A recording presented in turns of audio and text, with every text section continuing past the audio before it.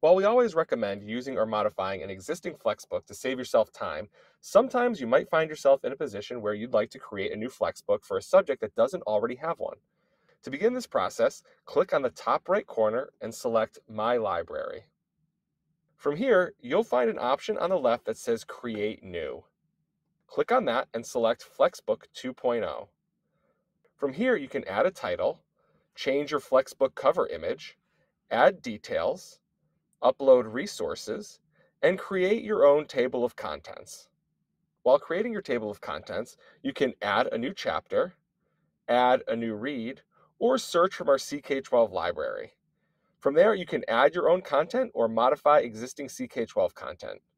For more information on how to edit and create content, please watch our Basic Edits for CK-12 FlexBooks video.